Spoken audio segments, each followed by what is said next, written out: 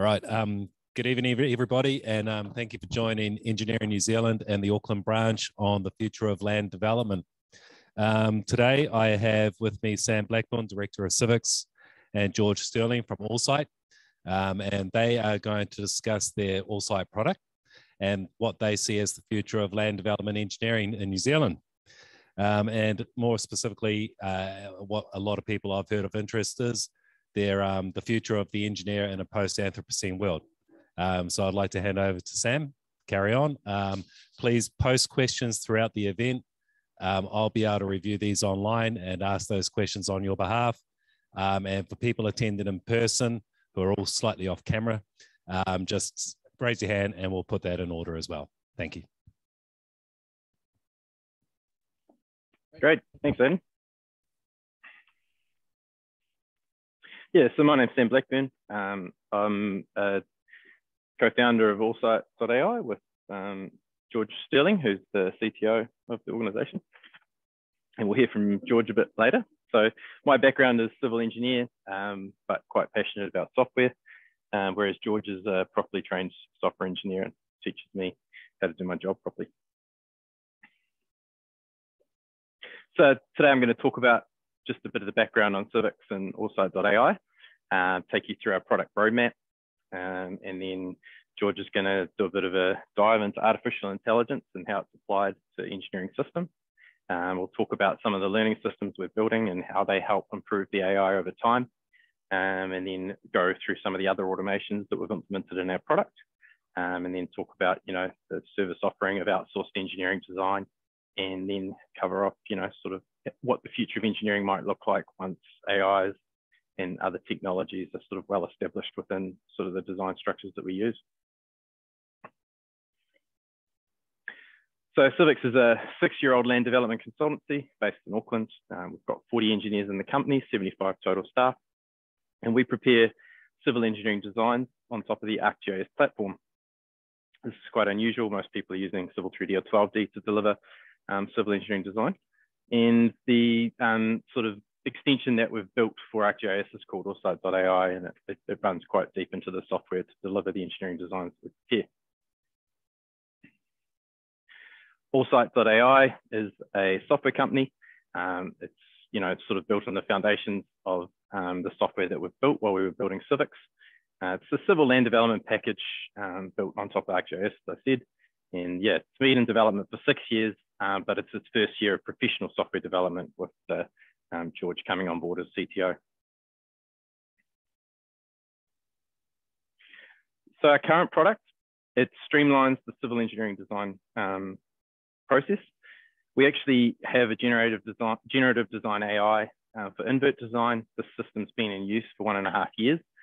When we first implemented it, it needed improvement, but as these AI systems work, as you start using them, they improve over time. And now we've sort of got to a point where the system's really quite robust in how it prepares design. We've also put all of the code of practice, building consent, and good engineering practice as checks into the software. So the software reports back against the designs that you give it and gives you sort of hints as to how to improve your design and things to look at so that your design meets standards and is constructible. Our software produces 2D and 3D models, which are viewable on any smartphone, any browser, and all our design information is available in these models. I'll show you later on, but you can query pipes and get 150 data points on all the different aspects of the design and how that's gone through to the finished product.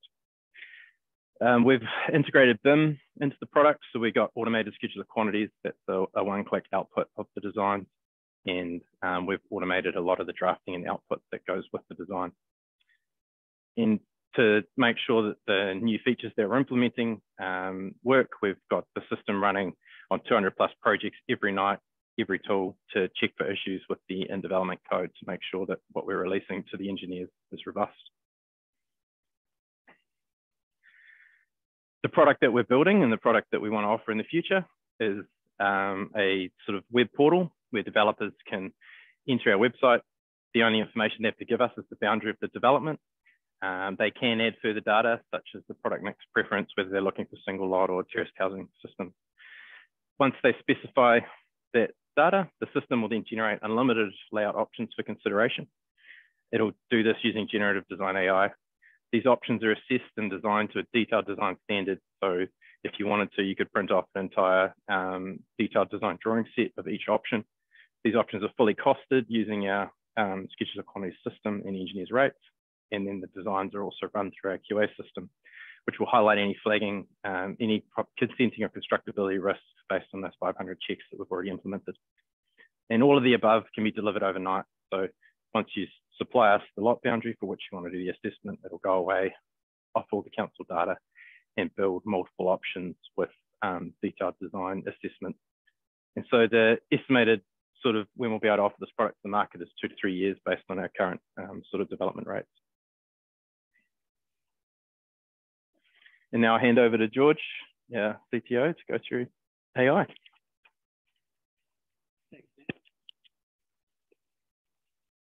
Bit weird. So yeah, hi everyone. I'm George Sterling. So as Sam mentioned, I came on board to ALLsite.AI. Yeah, just basically the beginning of this year, but I've been involved. I've known Sam for like 14 years, so I've been involved with it, with what he's been building for quite a few years. But yeah, what I'm here to do today to talk to you guys about is give you guys a bit of a background about what artificial intelligence is. So maybe first of all, to you guys, what do you think of about artificial intelligence, or what springs to mind when I say artificial intelligence? Yeah, learning.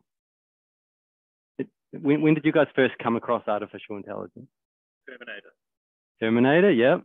Now that was like my story was probably Hollywood movies, The Matrix, all these movies we grew up on, where these science fiction movies where this artificial intelligence kind of has a conscience and takes over humanity and destroys humanity, which is, yeah, maybe it's the future, who knows? But I guess I wanted to explain a little bit about AI. It's not something that's new. It's actually been around for a very, very long time. So here, this timeline, artificial intelligence at the 1950s is where it sort of really kicked off. But the concept of artificial intelligence has been around since the Greek times. Like philosophers have been talking about this for a very long time. I guess they were attempting to logically describe what is happening in a human mind, and that's sort of where artificial intelligence first sort of kicked off, or the concepts of it. But it ramped up in 1950s along with computing, because all of a sudden there were tools available that allowed some of these concepts to sort of take place, and that's when artificial intelligence actually was sort of like really born. But it's come a long way since then, and as computing power has become more powerful, we've been able to apply. We can throw a lot more data at things, and artificial intelligence has really come along and grown. Now there are 3 types of artificial intelligence. The first is often known as artificial narrow intelligence. That's everything anyone talks about today that's in the artificial intelligence world is artificial narrow intelligence. So that's basically where you've got a single task that you're applying AI to solve, and it might be Google Photos trying to like recognize places. It's just a very simple task. Automated driving, I say simple, but single task that it's trying to automate. The next type is artificial general intelligence, or often known as strong AI. And that is where an artificial intelligence, it's basically got human capability. So it's mimicking a human. It's got it'd be indistinguishable whether it was a human or a computer. And then the third, which is the Terminator type, which is artificial superintelligence, which is actually when it exceeds a human's capability in learning and growing, and all of a sudden humans are a subspecies almost. And this is a bit of a hypothetical. We're not there obviously yet. Potentially we'll get to artificial general intelligence within our lifetimes. But I think artificial superintelligence, it will come. It will just be not maybe our children's lifetime. I think we will get to a time when that comes.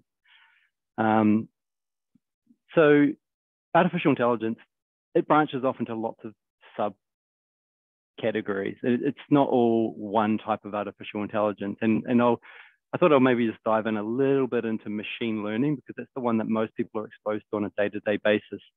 So it's one application. Machine learning is one application of AI.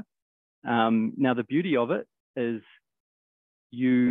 it's like your tagging of photos, and it automatically detects other people that look like that person that you've tagged. What you're giving it is you're giving it some inputs, some images, and you're giving it some expected outputs. We're saying this, we're tagging this person, we're saying this person is Sam. This photo here is Sam, and this photo is Sam. So we're giving it the outputs, and it then will use that to then work out what you give it a new photo, and it goes, is this Sam or not? And it's just basically a statistical model. It's all statistics. Now, that's amazing because you don't need to program any logic that says, oh, if it's got this colored hair and it's got this eye shape, that it is Sam. It's all based on data. So you throw up more data in that algorithm, it gets better and better and better the more that you tag those images of Sam. Now, that works great for a lot of applications. And one of the reasons I wanted to talk about machine learning is because we don't think that it really fits the civil design problem space, like throwing AI at it, because you get changes all the time. And then that could be a planning change. The Auckland Council brings out a new planning change. So now you've perhaps trained a model up with thousands and thousands of data sets, and all of a sudden the planning change renders that completely useless. So it just doesn't really suit, unless you're going to invest a hell of a lot into training these AIs and constantly updating it, which is what something like the self-driving cars do. I know Tesla do a lot. They've got approximately 1,000 labelers who are labeling images to determine whether this is a stop sign, etc. Now, Tesla have got the same issue when perhaps all the data they've trained is in the US, but when they want to release their automated driving in New Zealand, perhaps we have a different type of stop sign, or we have other signs that perhaps they haven't trained on. So you have to label all of that as well. So this is something to be aware of. There is this thing called deep learning, which is where you get AIs can kind of train themselves a little bit, but it's got its own limitations. I'm not going to go into the details there. But yeah, there are a lot of branches of AI. And the one that we think is best suited for civil design is generative design. So Sam's going to talk about that a little bit later. So there's generative design, or maybe I'll just cover off one other type that I thought was pretty cool. I only learned about it today. Generative adversarial networks, which is where you build up two competing systems and they sort of fight with each other to build a better system. So you think of deep fakes, like deep fake image, videos. Well, you set up two AIs, one to create the deep fakes and one to detect the deep fakes. And then you get them to basically compete together. So each one's trying to outsmart the other one. And so they're getting better and better and better and better. And that's how deep fakes work. That's how some of the algorithms have been developed using that. Generative adversarial networks.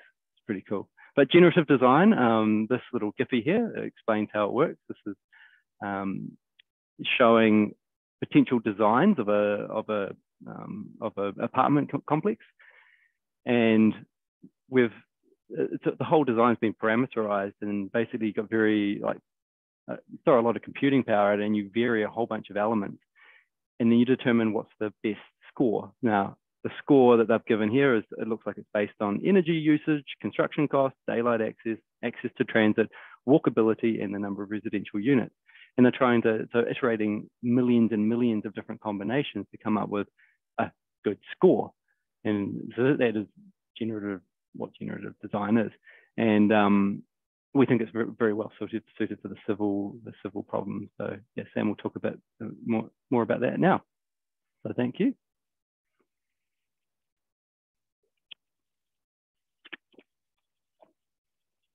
Yeah, so generative design has sort of three main components. You've got the parameters, which is the inputs to the system that you're varying to get the result you want.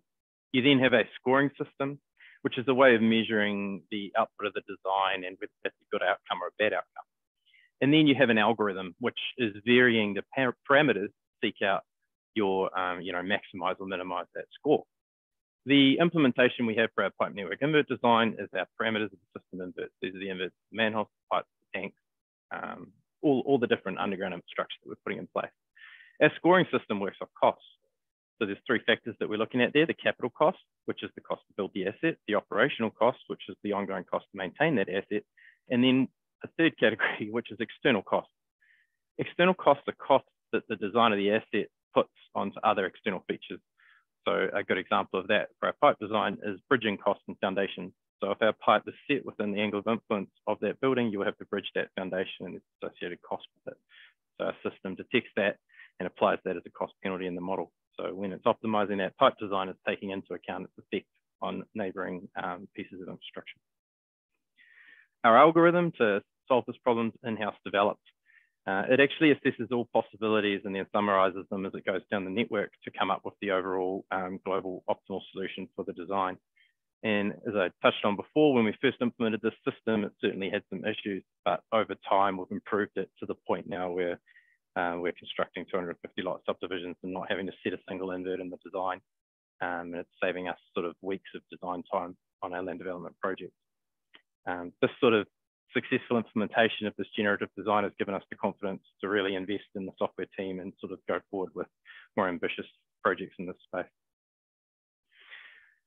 So the roadmap for our AI systems, we've got our system invert design, and it's complete and in use. We're currently building our site levels in. It's testing at the moment, and we're hoping to have that in the hands of our engineers in a month. The site layouts AI, which works similar to the Jiffy that we saw before, is currently in development, and we've hired some of the top algorithm engineer to come on board to help in our development of that. And then we'll be looking at infrastructure layout and levels. So currently we have an AI for designing the inverts. We're also going to have a system that will design the layout of the infrastructure as well as the inverts, and we'll kick off work on that component of the platform next year. And then finally, there's an AI which underpins all of the different systems that we build, and that's around system improvement. So that's an AI taking the engineering overrides and then trying to improve our cost models so that we get the result without the engineer having to override things. And that development's planned to kick off in 2024.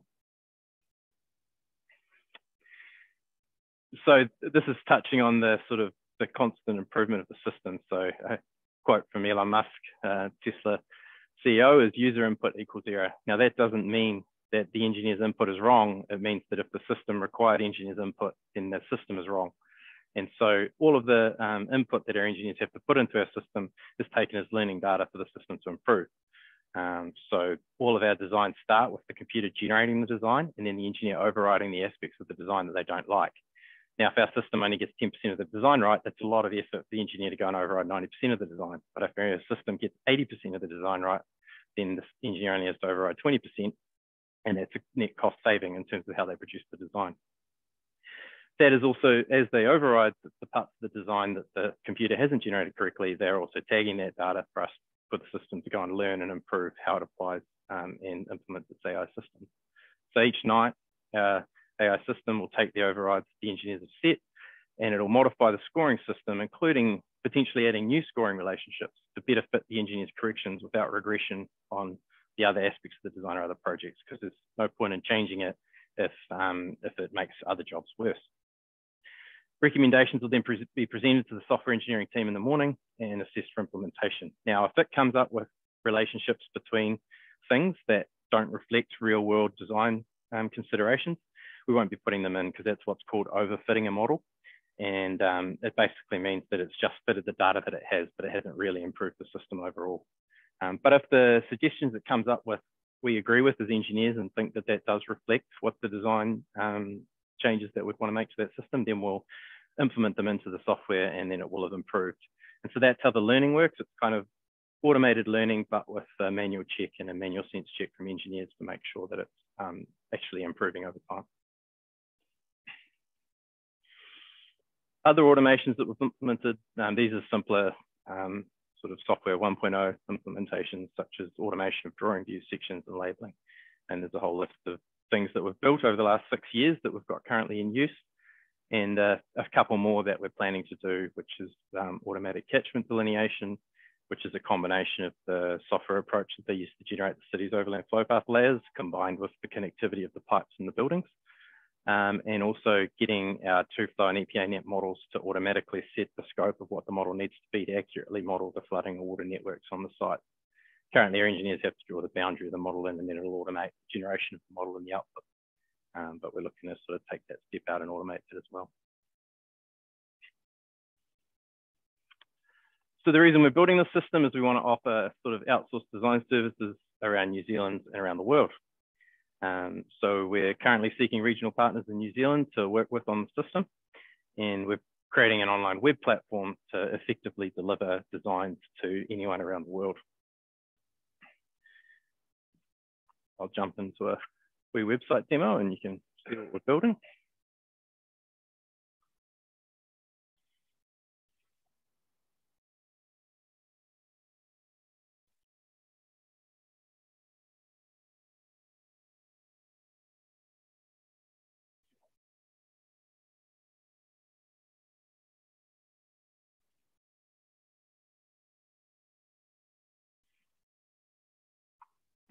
So this is our online web platform, which we're using to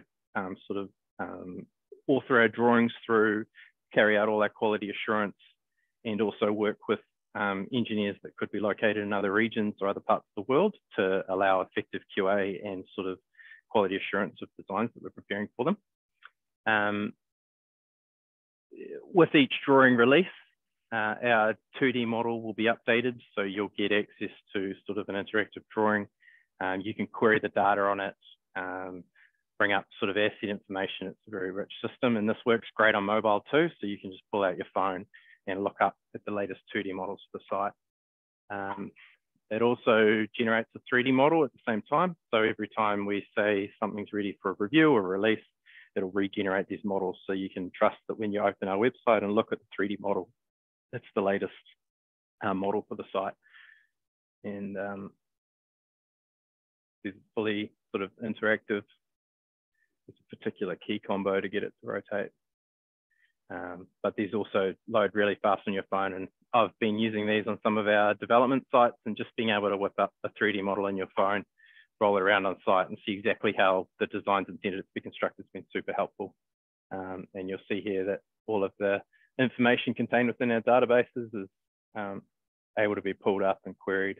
So this is, got all the tank specifications there. We've also got a PDF markup system integrated into the website, so you can do the traditional markup of the designs for what you want to get out of it. And our whole quality assurance system with all the sort of checks from the software goes up to the website. So our designer will comment on it, and then the reviewer can also comment on it, and you can kind of agree on, the different aspects and what you can produce. You'll get a file history of your release, so you'll get a DWG, all the usual file types, a schedule of quantities every time we do a release because that's been automated. And you can also view the schedule of quantities tables within the site for every release. You will also be able to look at a history of what the cost of design has been over time as your design progresses. We've also integrated a Gantt chart system. So this is a common platform for the contractor and those involved in the site to plot out how the job's going to go and how you're tracking against your original plan for the project.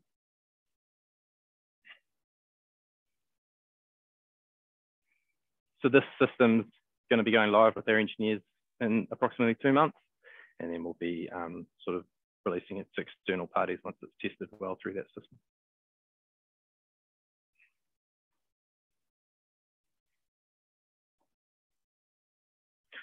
So, final comments on the future of engineering. So we see these AI systems as changing how a lot of the design processes work. We sort of see the future as an outsourced engineering design because these systems are so kind of inherent in being able to improve. They need a really tight system to do that, which is sort of the model that we're going with ALLsite.AI. We see the engineer's role in the future as oversight of AI-based design systems. The engineers will certainly be dealing with the really complex parts that AIs can't handle or haven't encountered before. But in dealing with these difficult situations, the engineers will eventually teach the AI how to deal with those situations. So the cases of design issues that AIs can't handle will get more rare over time.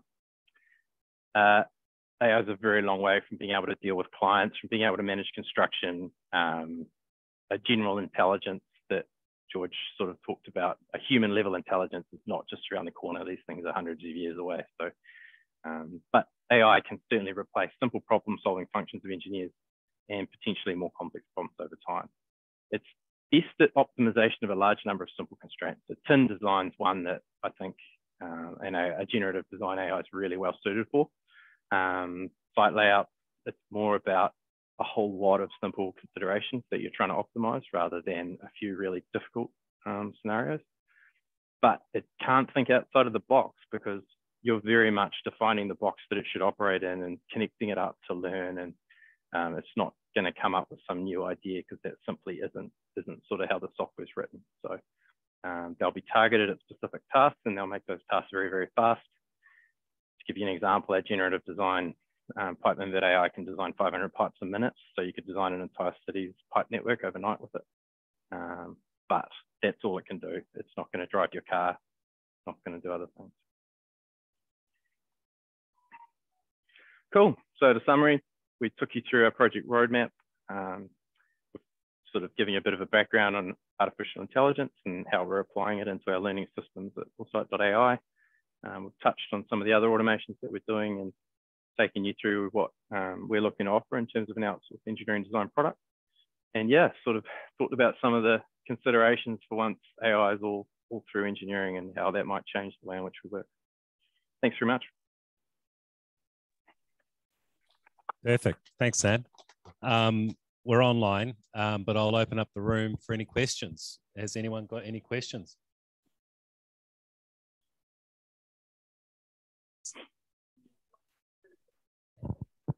Great function to do those simple analysis right at the beginning and dive into it as you go and learn a bit more about it.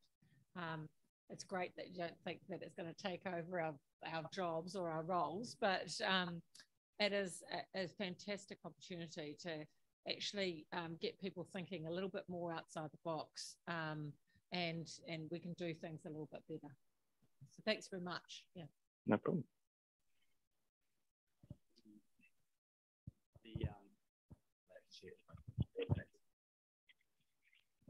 The sort of value add that a civil engineer adds to civil engineering, it's not doing manual hand calcs, something that a computer can do better. And we've already seen a sort of a revolution when CAD came out. You know, people were doing things by hand, and all of a sudden we got so much faster by these CAD programs that allowed you to quickly draw things up, save them, undo, edit, do all that. So that was a big revolutionary change. We see the next change is that you don't actually interact with CAD software at all, but you're guiding the software. You're still the brain behind it, and that's where we think civil engineers can be a hell of a lot more productive in the future because they won't need to do a lot of the stuff that they have to do nowadays because a lot of it's like quite meaningless tasks, well not meaningless, but very simple tasks that often grads do, or people without a lot of civil engineering experience. There's still a lot of value add there, and we see that it's just going to change. People will become more productive. That's the way the world has been going in virtually every industry. Is people are getting more productive. We've seen it happen in software development. In my background, it used to be very slow to do software development, and it's got faster and faster and faster. As now there's AI when we're actually typing code. Actually AI that auto completes the line of code you're writing because it knows what you've been writing in the past. It speeds up our job. We can write more code and we can at a higher quality. So that's the way we see it working in civil engineering. Is just the quality increasing, speed increasing, and therefore the cost decreasing for developers and for engineering firms. So it's a kind of a win-win the way we see it. We can get more out of everything. Perfect. Question online from Ben Addington. Do you see non-engineers being able to use this? And how do you believe that council officers will view these drawings? We produce normal PDF drawing sets. We currently do it, and we've got really good feedback on our drawings and the level of detail which we can show, because on every job, it's producing all the detail every time it's been automated. Certainly developers will be able to use it for scoping. There's going to be a big red disclaimer down the bottom saying that a real engineer hasn't looked at this and use this at your own risk. But we will allow them to draw a lot in, get generative design, get some cost estimates back, but entirely at your own risk. unless you engage us to actually look at it as a real engineer. And to touch on the point before about, you know, I don't anticipate a design getting through and the computer generating it perfectly for at least 5 years. Like, we'll build these systems, but I don't think they'll successfully design a whole job for 5 years at least. But they will save us a ton of time in preparing that job along the way. Perfect. And I think that answers Kathy's question of how many projects does the AI need to learn and trust results? And I think the translation is 5 years worth. You're not trusting the AI is your junior grad just out of uni. You've taught them to use the software and they're doing some designs for you. Like, that's what the AI is. It's not the senior chartered engineer signing the work off. You know, it's supervised, it's checked. It's just a different way of generating the drawings. You know, there's CAD houses in India that you can go to. They're cheaper. You know, this is a replacement for that. It will deliver quicker. It will deliver higher quality, but you got to look at it and you got to still review it just like you would anything else. But the nice thing is, it only makes a mistake once. Once you program it, never make that mistake again. It doesn't do it. And we've found that with our software, that some of the earlier mistakes we made, we've never seen again. Whereas if you were just relying on the training of your engineers, some will make the same mistakes over time.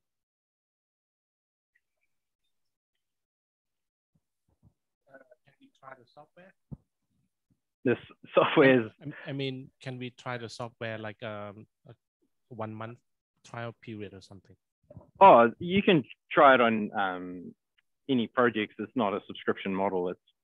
You would work with us. We'd provide you a design system. We aren't offering access to the software directly. You'll be liaising with our engineers producing the designs and the drawings. You'll act as the local engineer on the ground, signing it off, reviewing our designs. But it's, instead of you having a design crew in your office, you're utilizing us for it. And the plan is that we'll deliver it cheaper to a higher quality, faster than you could do it at cost. For a bit of background, it's been an interesting couple of years with Engineering NZ, where we've been discussing the future of engineering and the profession within New Zealand. And the AI singularity has sort of identified that for the next, at least until the horizon of 2050, which is where ENZ has drawn the line, and 2030 for our initial. We've got the idea of how the engineer's professional role is going to act as a wide knowledge base across multiple disciplines with multiple understanding of how elements work, including people, environments, social elements, et cetera, and then relying on these specific outcomes, like stormwater engineering as an example, which will fundamentally almost be taken over by AI. So it almost still have the human element to go against that at the complex engineering level, seepage, if you like, to be able to knit those elements together and make it right for New Zealand Incorporated or right for their community. So it's quite interesting to see that it's already coming through, and what you've been saying mimics almost out of that Black Room session. It's great. A question from Yi. Just wondering how the engineering clients accept/trust, that word's come up again, the AI models, as most of the time the models are complex and hard to explain, especially if you're using deep learning models. Our clients see an end result of PDF drawings that are reviewed by a chartered professional engineer and prepared by an engineering designer. They don't know.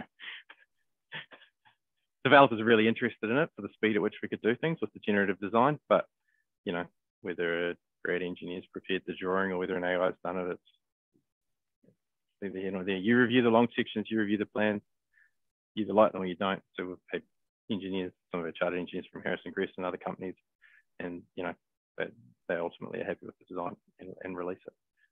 There is no AI talking directly to a client, that's for sure. What about in terms of flexibility with the software itself? Like there's always changes that come through. Yeah, so you can override any part of it. You just set the override. And it's much similar to setting the invert. You just set the override field. So it'll then re-optimize around those overrides. So if a particular pipe is to be at a particular level, it'll re-optimize the upstream and the downstream to it. And if you needed a whole pipe alignment to be at a certain level, you just set it. So, and then those overrides are used as training data for it to give you those settings next time so that you don't have to override it. Yeah, that would have saved me weeks for a sewer design I've just reviewed. Question online, can the software do pavement designs required by Auckland Transport? maybe for your next version. Present day, the pavement designs are done by using Circly and OSPads, or OSRoads, I think, or is this only for drainage and earthworks? So we do designs in Circly, and then when the site fits those parameters, are used to design. So we've sort of done a grid of Circly designs, so that we've got like a range of tables to look up a particular design, and then we'll use that design. So when we encounter something that's not covered by the data that we've pre-generated, we'll then go and do a whole bunch more Circly models to do that. So it's sort of automated, but we're not trying to replace the Circly engine. That would be, yeah, a lot of work for quite a niche part of what we're doing. Do you have a patent for the software? No, we don't. It's hard to patent these sorts of things. So generative design has a structure, and everyone sort of, it's well published how they work. We've talked to IP lawyers, and we could patent some of the cost functions we have. We could also just not tell anyone what they are and obscure them through source code protection. So yeah, it's hard to know if there is anything patentable here, and certainly the protections afforded by that are questionable.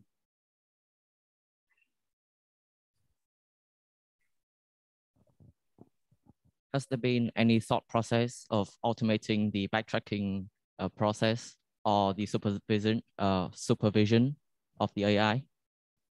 Oh, site supervision automation? I mean, has there been any ideas at all of automating the backtracking or the supervision of the AI system?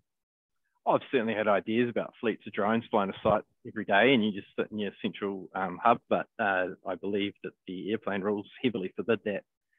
You'll have to get an office on the top floor as well. Yeah, but we do have plans to build a site component to our design whereby the sort of ITPs are automatically generated, and then you do it on your smartphone to fulfill all the quality assurance requirements for an asset.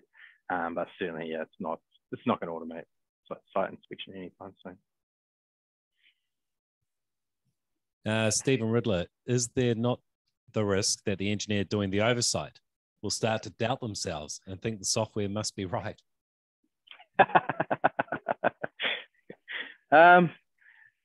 When it gets it wrong, it kind of gets it quite wrong.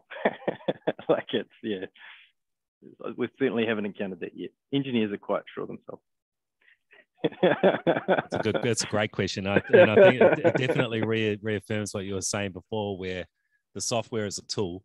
It does not replace the engineer for another, hopefully, a couple of decades until I retire, at least. I don't think it'd ever replace the engineer until you talk about general human level intelligence. Yeah, and that's not those Tesla robots that you've seen. It's 100 years away. Hopefully. Yeah. That's what my staff is scared of. Interesting question online from Wilson. In terms of computing power, currently, do you need a specific computer to run it, e.g. a workstation? No, I managed to optimize the generative design for the pipes to design sort of 500 to 1,000 pipes a minute on a normal kind of Intel laptop processor. So that just runs locally. Our two-flow models are sent off to a server which has, you know, a Ryzen 5 950, so it's sort of top of the line processor, but it's still not supercomputer or anything. Yeah. I think this next question's well above my pay grade. How does this all tie into Gödel's incompleteness theorem? Can a computer find something that is probably true, but is in fact a false statement? I'm glad you're looking at George for that question. Yeah. You'll have to come in frame as well, I think. Oh, I hardly even got the question. I didn't understand the question. No. Yeah, probably not a good one to answer in like 5 minutes. I'll probably go away and research it for like a week and then come back and answer it. So yeah, I think that's a curly question that I always thrive to find at least one of in these forums. Oh, awesome. Thank you. Have we got any more questions? Thanks for the presentation, guys. That was really good. how much importance would you place on civil engineers upskilling in coding, given the development of such softwares, and who will be left behind, if anyone? Draftees are at risk. Yep, just to be frank. Coding is a difficult one. So we've wanted to offer programs to teach the Civix engineers coding and like do an evening or something. But in talking with George, unless you're really doing it 4 hours a day, you're not going to get good at it. So it's hard. And we've had some of our engineers say, I'd like to learn coding, and they considered taking a job with a software company and stepping down to half time, but it's a huge sacrifice. You know, I can't pay someone that's new to coding what they get paid as an engineer. So it's a really hard one to answer. Like, I'm obsessive about it, and I probably do code still 4 hours a day. So yeah,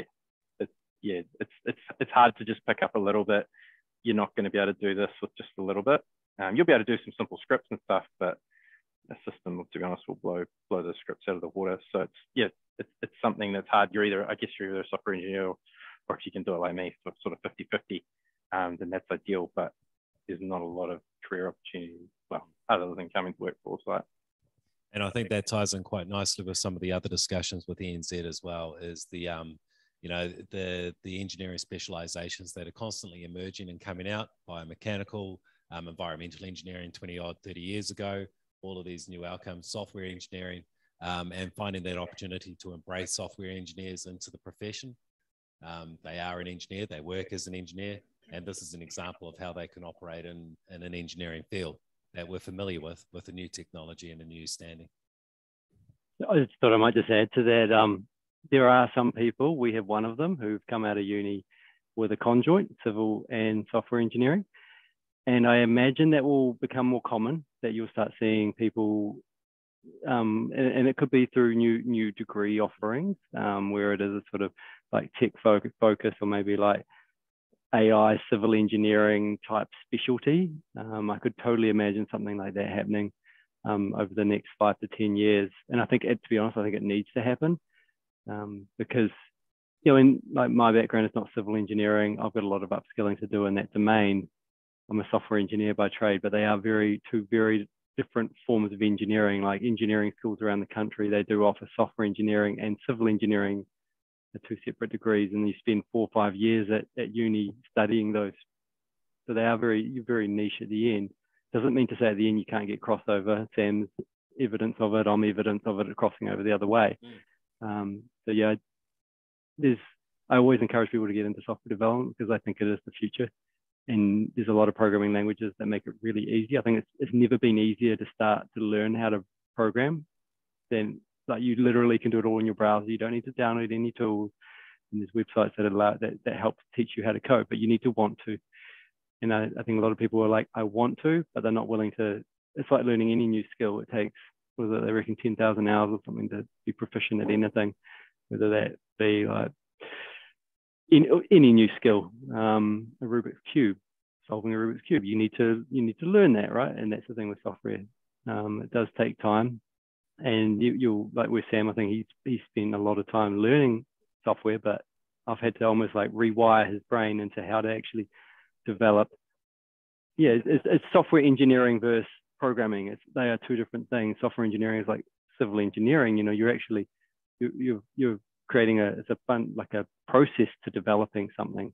You don't just throw some pipes and start digging in the ground and lay some pipes and she'll be right.